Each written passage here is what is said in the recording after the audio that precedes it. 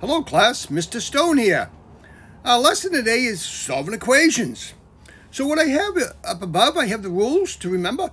It says when solving an equation, the goal is to get the variable. The variable would be the x, the w, the y, the t, whatever they have for a letter.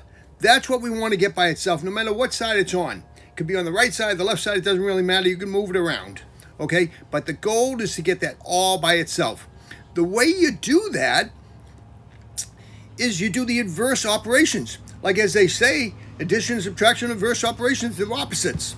Multiplication, inverse operations, okay? They're the opposites. So if, I'll just look at the example below, what you have is you have the problem negative 11 equals 13 plus 8w.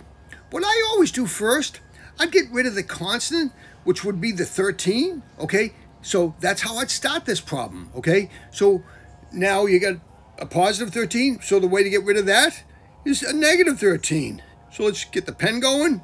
Pen, regular, okay? So what I do here is I do minus 13 off both sides. Because what you do to one side, you gotta do the other side, okay? So you do a minus 13 over here, okay? Now bring it down. These two cross out, the positive 13, the negative 13 crosses out. Now, you got negative 11 minus 13, okay? So, the way that works is you're still going to the left, okay? So, you're going to come out with a negative number, okay? So, it's going to be a negative 24. And then you bring the 8w down. The 8w comes down. So, this negative 24 equals 8w, okay? But, as you see, the w isn't alone yet. So what you have is 8 times w. So the inverse operations for a multiplication problem is division. So what you want to do is divide both sides by 8. Okay, divide both sides by 8. Now, these two 8's cross out. 8 over 8 is only a 1. So it gets rid of itself. Now, you have 8 divided by a negative 24. So a positive number divided by a negative number, they're opposites, so the negative wins out. So your answer is going to be a negative 3. Negative 3 equals w. Equals w. Wish I gave you a bigger piece of paper here. But that's the answer. It's negative 3 equals w. And that's all there was to that. I'm going to blow up the other one just to have it a little bigger, okay? So we got a little more space, okay? So now, your next problem, okay? I'll only do a few of these, then I'll leave them for you. Okay, we have a negative 7 equals negative 9 plus k. Okay, so we got to get the k by itself. So the opposite of negative 9 is a positive 9. So I'd add 9 to both sides. Okay, add 9 to this side. Let's get this say in fine tip. Okay, equals. Now we add positive 9 to this side.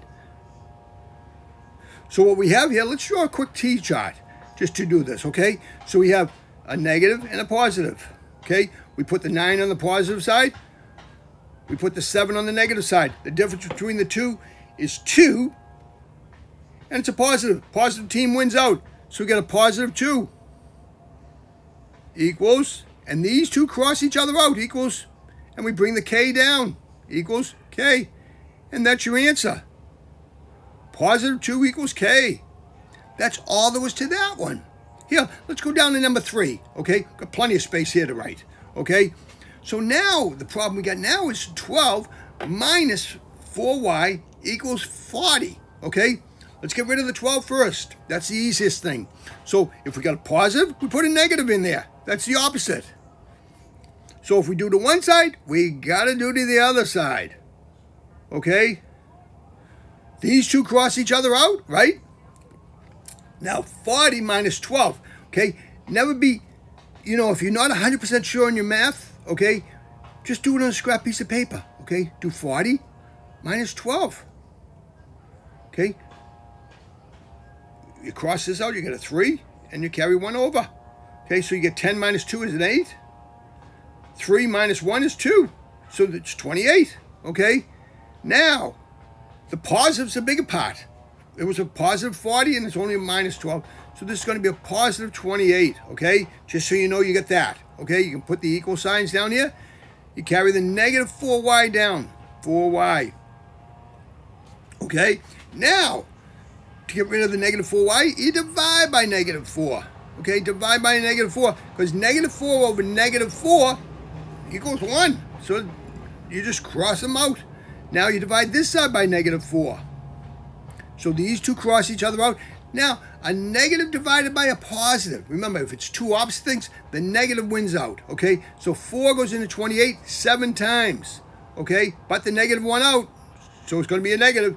So y equals negative 7. And that's all there was to that one. Okay, what I'm going to do now is I got a lot more on this thing for practice problems for you. Okay, and below here, I actually put the answer sheet for you. Okay, so you can look at it and say, hey, this is my answers. Okay, and that way you can go down and you can check and say, hey, what did I come up with? Okay, I'll just pause freeze this so you can actually freeze it, and you can write these on scrap pieces of paper, and then you can actually go down, and I'll leave this up for a few seconds so you can pause this and say, hey, how did Mr. Stone do this, and what did he come up with for an answer? And that's all there is to that. Okay, and remember what I say is, if you like this page, give me a thumbs up, subscribe to my YouTube channel, and remember what I always say is math can be fun. Okay, and it is. Okay, have a great day, and thank you very much. Bye-bye.